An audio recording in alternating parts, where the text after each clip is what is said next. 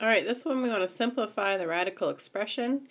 So we need to see if we can simplify the square root of 80. Well, it's a square root, so you're looking for perfect squares. And perfect squares are 1, 4, 9,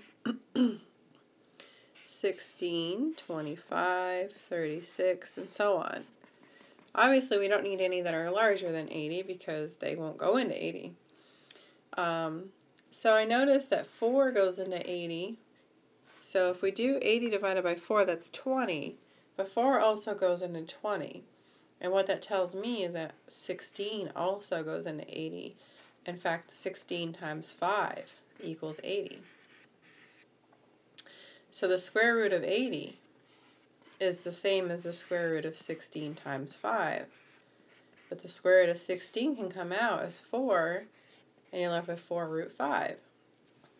So in this problem, we have 10 plus 4 root 5 all over 2. You can divide each one of these that I'm going to circle by 2. So you can only divide it if all 3 of them can divide by that same number. So you're going to get 5 plus 2 root 5.